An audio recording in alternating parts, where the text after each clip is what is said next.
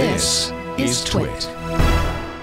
I thought it was interesting that Skype has Microsoft and Skype have announced a partnership with Signal.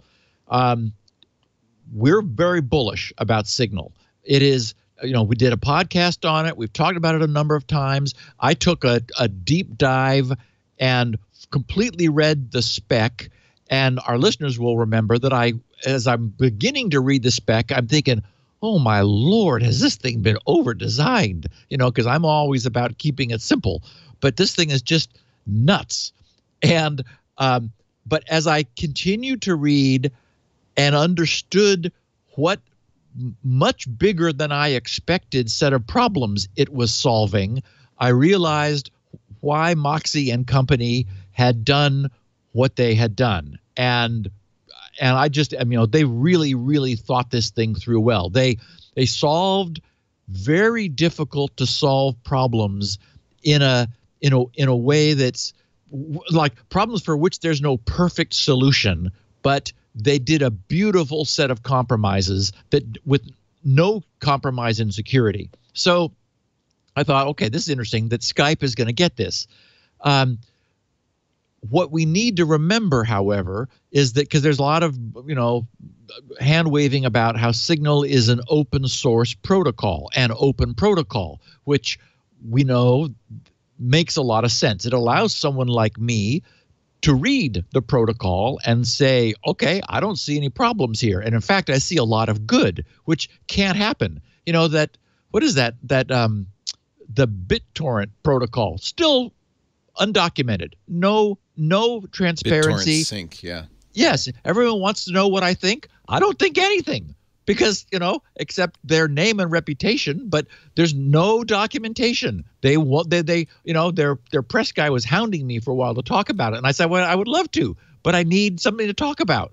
And we do technology here, not, just regurgitate press releases that somebody else wrote. So, I just keep saying, okay, it would be nice to say something. I could about Signal because it's fully laid out. But it's also important to recognize that Skype is not open source, and that given a fully proper implementation of Signal with Skype, what we get is the strength that Signal offers for preventing interception and some of the extra features that Signal brings, which are those clever bits about like how do you handle somebody wanting to send you a message when you're not there and they need a token. So your client has posted a bunch of available ones on a common server. I mean, Signal did a lot of things right,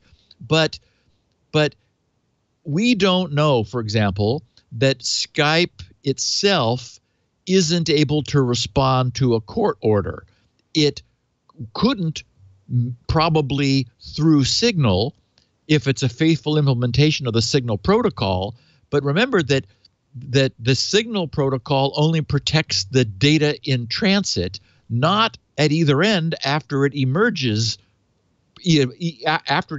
from Signal or before it goes in for that encryption. So because it's all packaged into a Skype client, there could be any kind of, other means for secreting the communications out. So it's certainly nice, but I sort of wanted to temper any concept that, this means that Skype itself is absolutely secure and we can, send state secrets back and forth.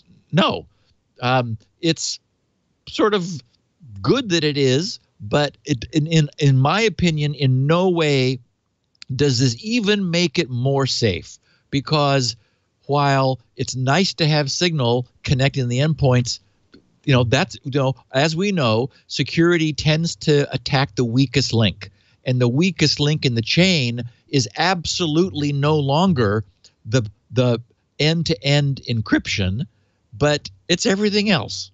And there's plenty of everything else to attack in a scenario like this. Malware on either endpoint, or undocumented features that allow Skype to respond to court orders, which, if not yet part of the law, is frighteningly threatening to become part of the law. So, anyway, it's nice, but I'm not sure that it really actually changes the security profile.